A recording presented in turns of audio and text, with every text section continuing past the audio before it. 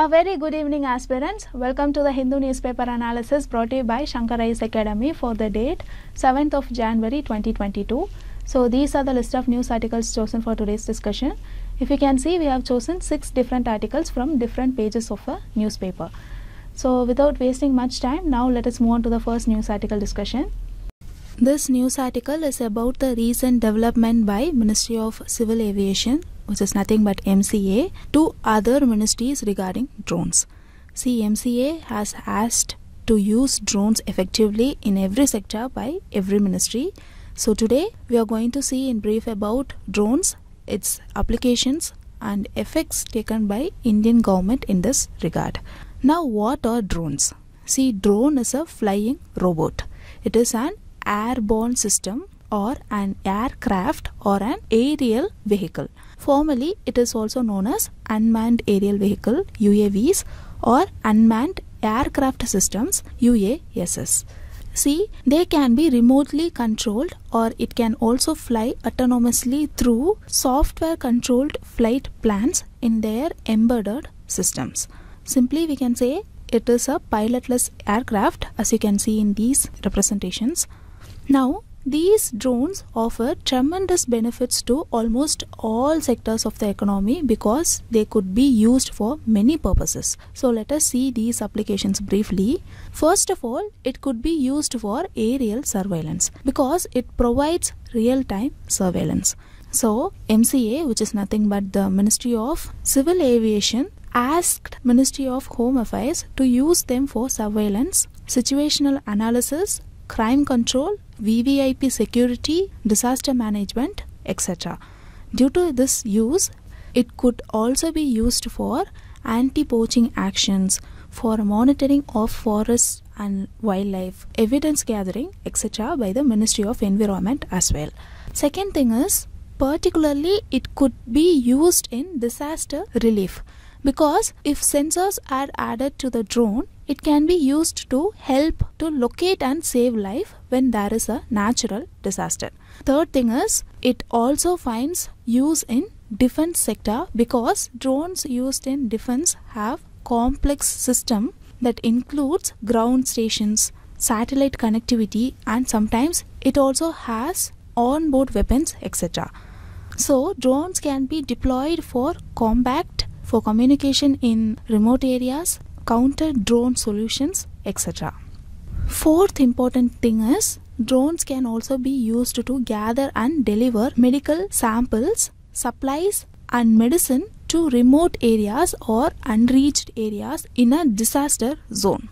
So it provides a massive benefit in pandemic times and can be used for these purposes on a large scale by the Ministry of Health and Family Welfare. Actually, already the Ministry of Health and Family Welfare has launched iDrone. This is a drone-based vaccine delivery model of ICMR. It is used to transport COVID-19 vaccine. Currently, it is being implemented in Manipur, Nagaland and Andaman and Nicobar Islands. Fifth important thing is agriculture. See, it is used by farmers for spraying pesticide.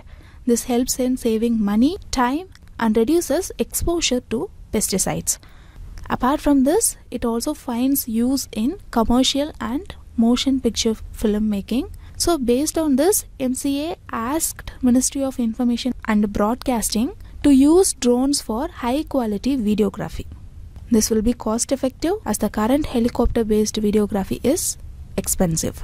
See, these are only some of drones applications, and since it could be used in all sectors, Indian government is aiming to make India a global hub for drones probably by 2030.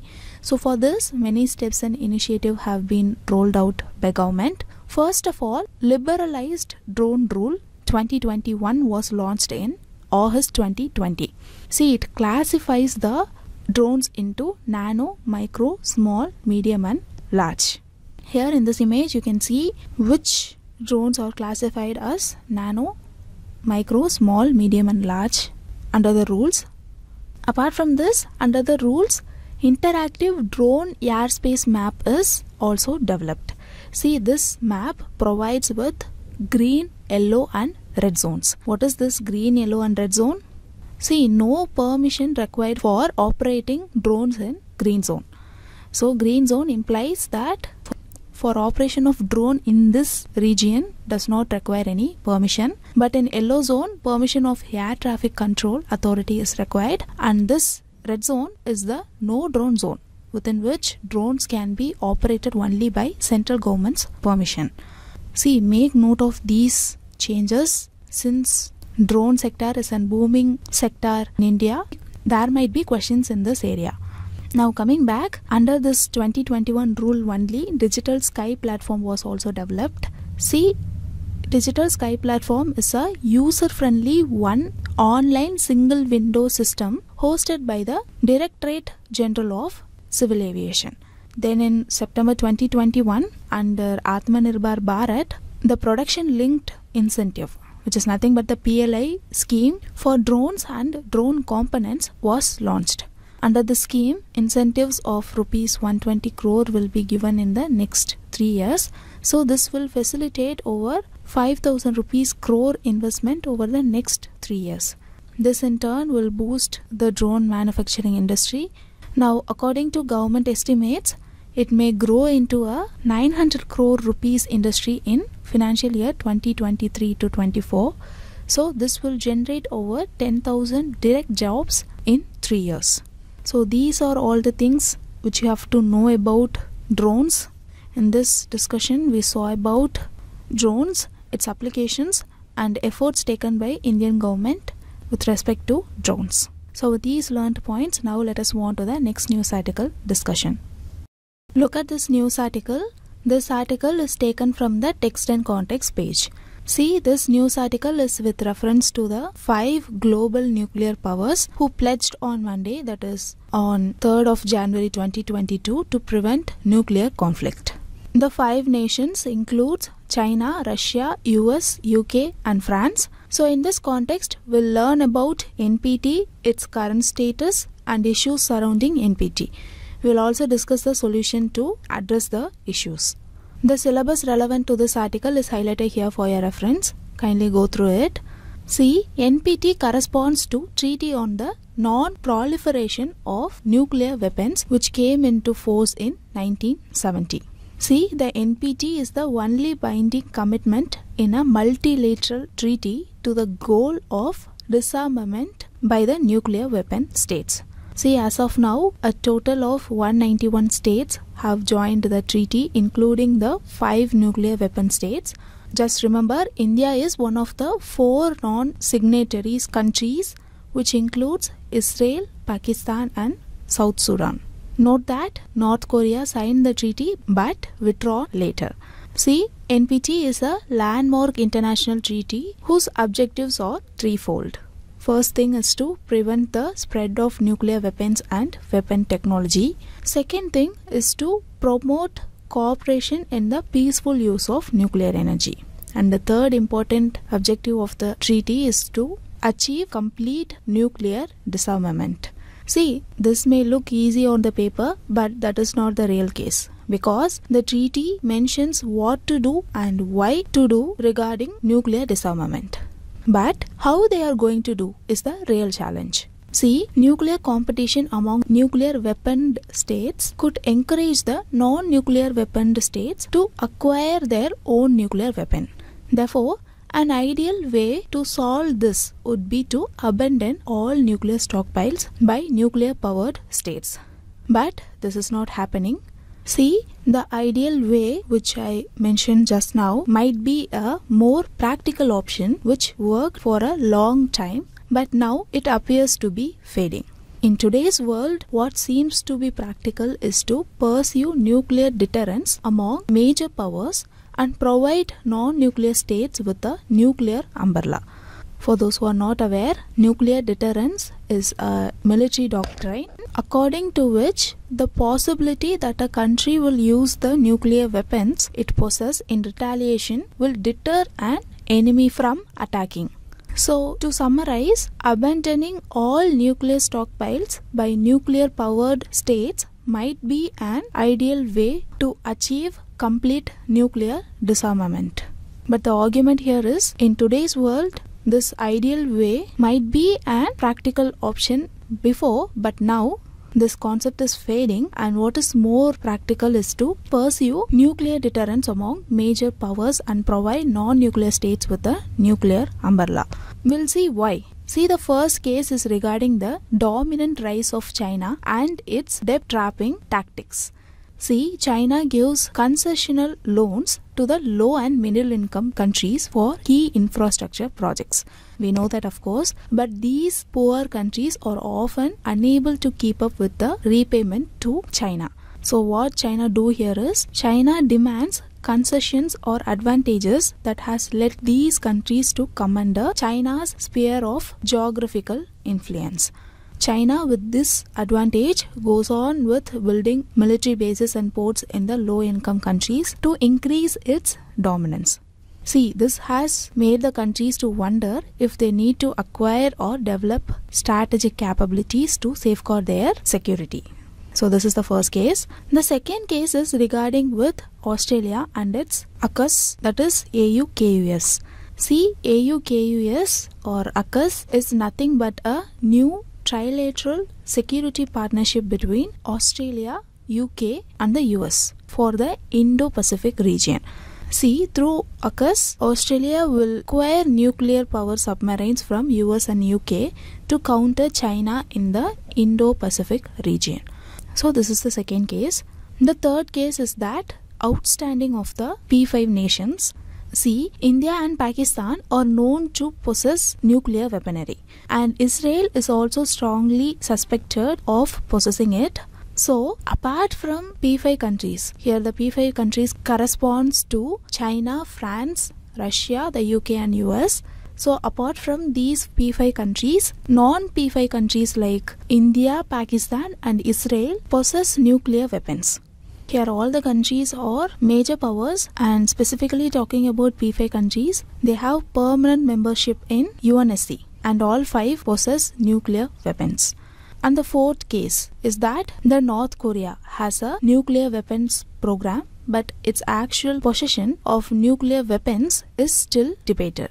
See, in recent times, North Korea conducted multiple missile tests to showcase its supported capabilities. It has a total of 7 major types of long-range missiles. It ranges from a limit of 1,500 km to 13,000 km. Here an important point to note is, see, though the nuclear-powered countries issued the joint statement regarding nuclear disarmament, the reality is completely different. Just look the table regarding the stockpile of nuclear weapons by these P5 countries. If you can see, Russia has 6,257 stockpiles. US has 5,600 stockpiles. You can see that in the table given here. See, this does not end here. Even outside the P5 countries, Pakistan possesses about 165 and India possesses about 160 nuclear weapons. Also, Israel and North Korea either possesses or have enough fissile materials to build 90 and 45 weapons respectively. The world's stockpile peaked during the 1980s and started to reduce considerably up until 2005. Since then, most of the reduction has come from the disarmament of the retired stockpile. Development in technologies also means that the world keeps seeing new ways to deploy these nuclear weapons, which is another worrying trend. You can look at this map for learning about the stockpiles of nuclear weapons by all these countries. See why we are discussing these cases. This is because we are talking about NPT, and the cases we discussed actually weakens NPT. This is because the countries are trying to acquire nuclear weapons and not trying to abandon it. Just for an example, take Australia. Many nations would work together developing or acquiring nuclear weapons. This could reignite another arms race, right? But the P5's joint statement, what it mentions is to prevent nuclear war and avoiding arms races. See, this emphasizes non-offensive nuclear weapons usage while still agreeing to the NPT. what it exactly means is, even though they given out a joint statement, this will not stop the use of nuclear weapons against conventional weapons if the particular nation feels its security to be threatened. So, on one hand, they tried to achieve nuclear disarmament, but on the other hand, they justify the use of nuclear weaponry. So, after analyzing these factors, we can conclude that NPT is neither successful nor failure, and the success of NPT largely depends on the P5 nations, especially China. So, it is the moral duty on the part of P5 nations to strictly adhere to the NPT.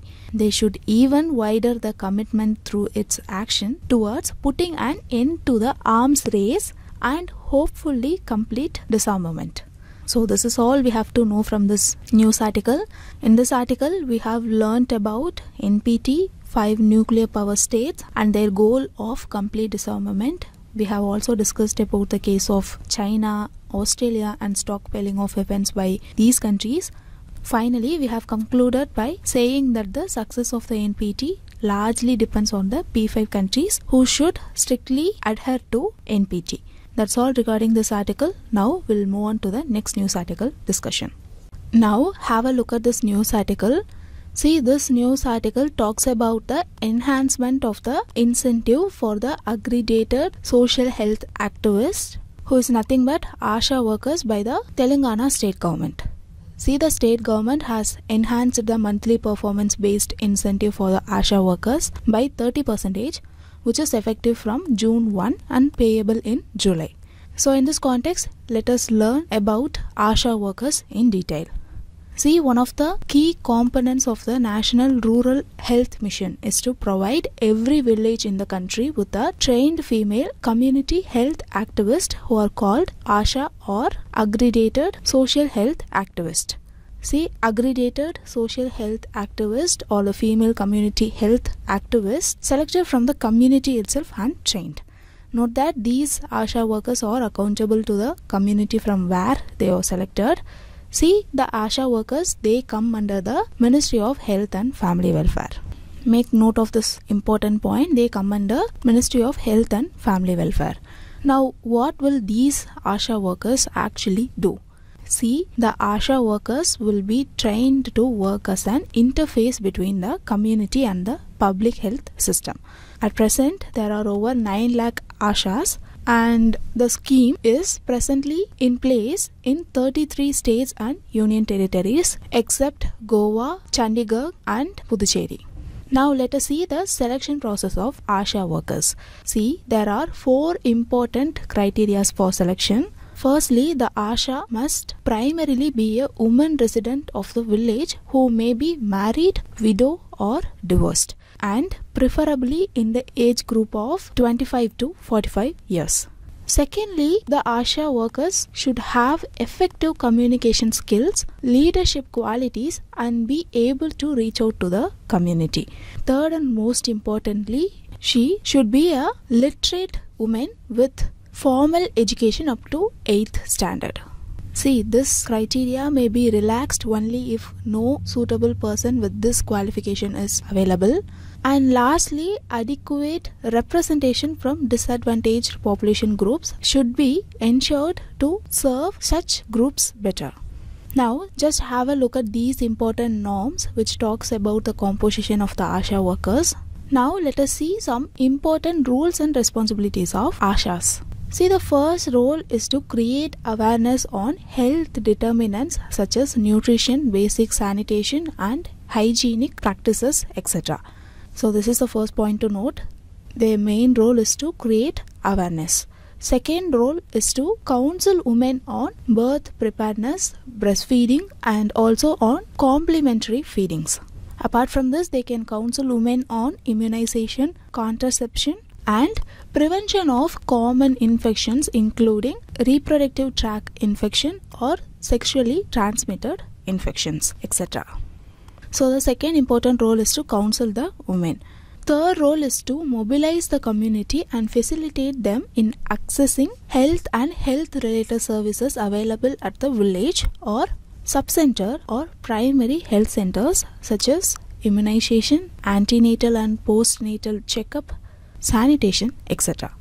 So third important role is to mobilize the community and facilitate them in accessing health and health related services. Fourthly, she is important to inform about the births and deaths in her village and any unusual health problems or disease breakouts in the community to the sub-center or primary health centers. And lastly, she is responsible in promoting for the construction of household toilets under total sanitation campaign.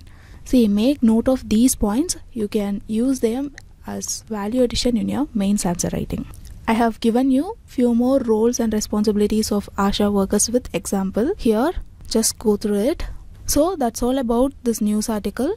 In this discussion, we saw about ASHA workers, their selection process and composition, and lastly we saw about their major roles and responsibilities. With these learned points, now let us move on to the next news article discussion. Look at this article. This is with reference to the cabinet nod for ropeway and a 5-star hotel at Jog Falls. So in this context, we'll discuss about Jog Falls in prelims perspective. See, Jog Falls is the second highest plong waterfall in India, located in Sahar Taluk in Shivamoga district. They are also known as the Jerkopa Falls. See, just now I mentioned that Jog Falls is the second highest plong waterfall in India. Then which is the first one? See, the Nokkalikai Falls in Meghalaya is the highest plong waterfall in India. Now coming back, Jog Falls is normally a segmented waterfall, but depending on rain and season, it becomes a plong waterfall. See, segmented waterfall or waterfalls where water finds more than one course along its downhill journey. While plung waterfalls are nothing but the waterfalls that drop vertically without touching the underlying cliff face. Here the underlying cliff face is usually a vertical wall. That is, this waterfall drops directly down without steaming on the rocks. Here the image of both the segmented waterfall and plong waterfall are given. I believe you can appreciate the difference here. So these are the basic definitions which we should know. Now coming back, see, the Jog waterfalls are a major tourist attraction and is ranked 13 in the world by the waterfall database. See, during monsoons, one can see a breathtaking view of the falls with rainbows coming every now and then. It is one of the nature's splendid masterpiece and is situated in the dense evergreen forest. See, the effect of these striking falls is enhanced by the wild and beautiful region around it. And just remember, the region is covered with plenty of abundant vegetation. Now talking about formation of Jog Falls, see, the Jog Falls is formed by the Saravati river. The river originates at Amburtita in Tirthahalli Taluk, which flows northwest towards the Western Ghats, forming the Jog Falls before joining the Arabian Sea at Honavar. See, it's visually striking experience when Saravati river flows from a height of nearly 820 feet as Jog Falls into deep gorges in 4 distinct segments, namely the Raja, the Roarer, the Rocket and the Rani. Each segment is given its name in a thought to reflect its character. Look at the map to see the segments. From north to south, it is Raja, Roar, Rocket and Rani. So now we'll see some of the important places near the Jog Falls. First one is the Honne Maradu Island. See, this island is situated on the backwaters of river Saravati. It is a famous holiday destination. And the second one is Linganmakki Dam, which is famous for water sports. It was built in 1964 across the Saravati river. This dam, which is located around 6 kilometers from Jog Falls, forms the reservoir for the Mahatma Gandhi hydroelectric power unit. So because of this, Jog Falls are seen as a source of cheap electricity production as well.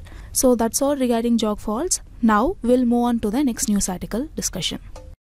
Now look at this news article. This news article talks about the inauguration of India's first open rock museum on the CSIR National Geophysical Research Institute's campus.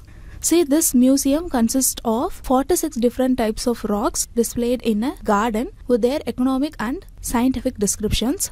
See, these rocks have been sourced from Odisha, Tamil Nadu, Uttarakhand, Jharkhand, Jammu and Kashmir and others. So in this context, let us discuss about the Council of Scientific and Industrial Research, which is abbreviated as CSIR. See, CSIR is a contemporary research and development organization which is known for its knowledge base in diverse science and tech areas.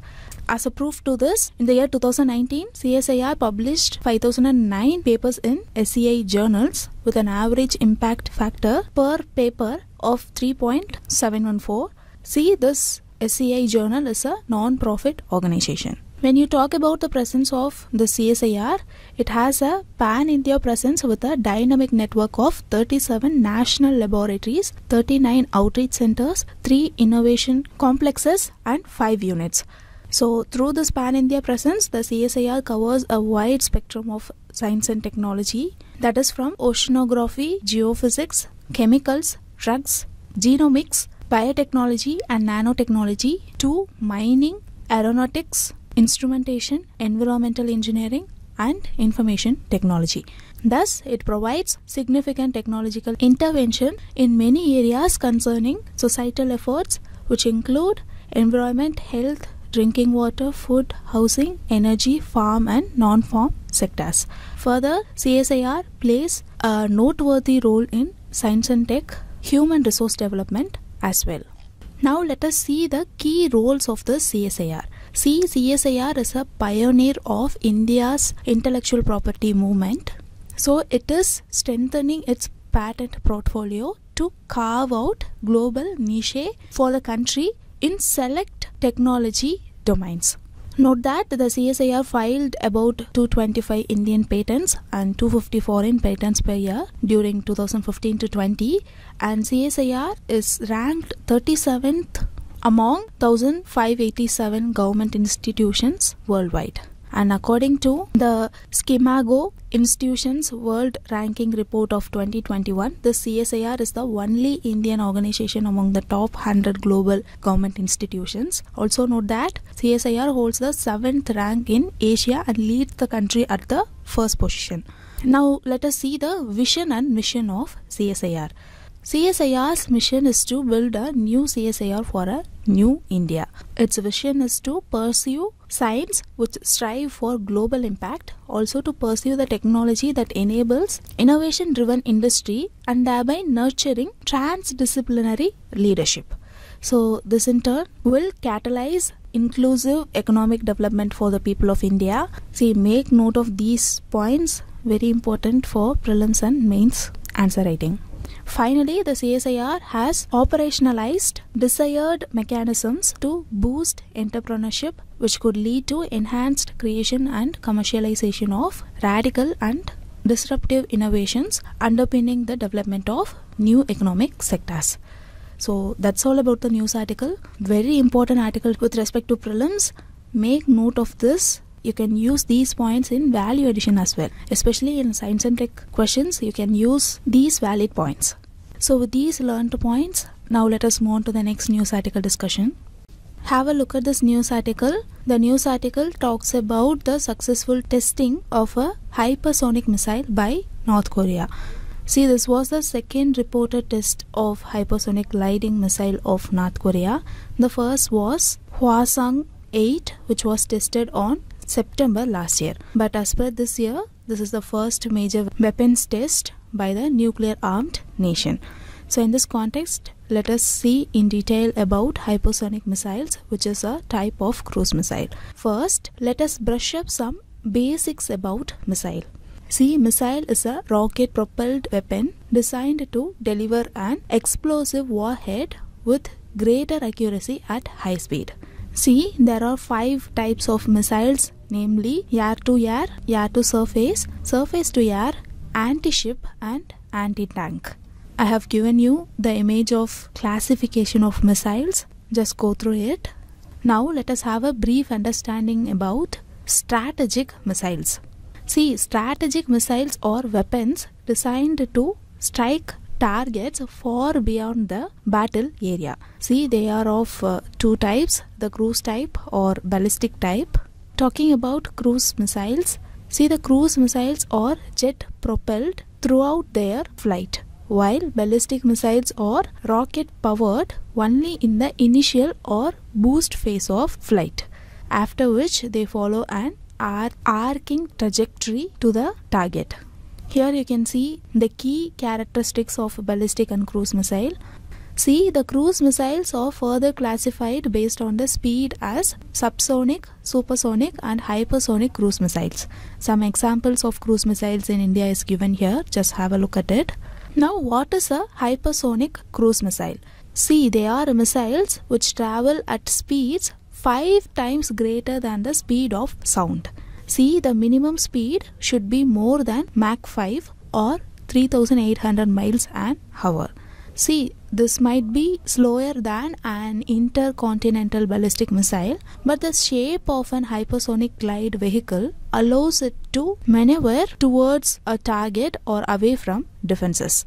See, when a glide vehicle is combined with a missile, it can partially launch it into orbit called fractional orbital bombardment system, which is nothing but FOBS.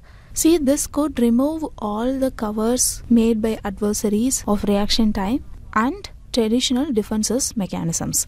At present, there are two types of hypersonic systems called boost glide and scramjets.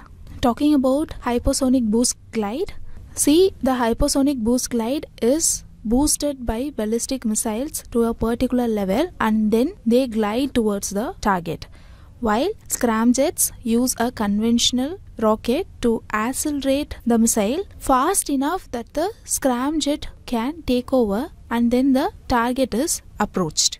In a scramjet engine, the air or oxygen taken from atmosphere is mixed with fuel and ignited. The airflow here remains supersonic. So far we saw about what is a cruise missile and what is a hypersonic cruise missile. We saw two types of hypersonic systems as well.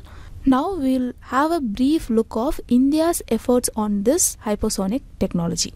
See, India is undertaking hypersonic research through the defense ministries, the DRDO and another private sector agency called BrahMos Aerospace, which is a joint venture with Moscow. For example, in a recent test by DRDO, the cruise vehicle was mounted on an Agni-1 solid rocket motor to take it to the required altitude. See, the DRDO's prototype is known as the HST-DV or Hypersonic Technology Demonstrator Vehicle, and BrahMos Aerospace is known to be developing the BrahMos 2 as well. As I already said, BrahMos 2, which is a hypersonic cruise missile, is currently under development. Its expected operational range is 300 km and the speed is Mach 7. For the future, DRDO and BrahMos Aerospace are probably developing missiles which can carry a warhead of around 1 ton to a distance of around 500 to 750 kilometers.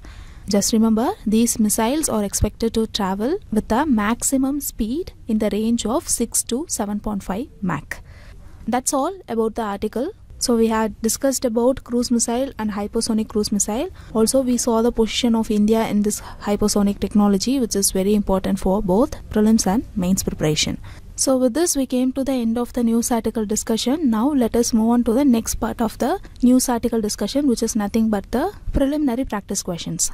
Now look at this first question. This question is about Drone Rules 2021, which we discussed in our news article discussion. Consider the following statements with reference to Drone Rules 2021. Statement 1. Red zone is the no drone zone within which drones cannot be operated. Statement 2. Remote pilot license is not required for all nano drones and micro drones for non-commercial use.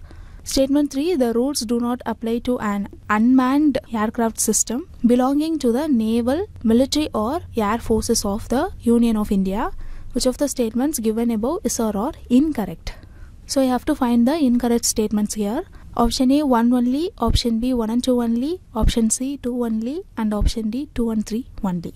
See, statement 1 is incorrect because in red zone, drones can be operated but only with the permission of central government. it is not a no drone zone. So statement 1 is incorrect. So through elimination method you can eliminate option C and D. Now coming to the statement 2. Statement 2 is correct. See here, remote pilot license means the license issued by Directorate General to any individual for operating drone. No individual other than a holder of a valid remote pilot license enlisted on the Digital Sky platform shall operate an unmanned aircraft system, but it is not required for all nano drones and micro drones for non-commercial use. So statement 2 is correct. Now moving on to the statement 3. This statement is also correct because the rules does not apply to naval, military or air forces of the Union of India. So here the correct option is option A, 1 only, because the question asks for incorrect statement.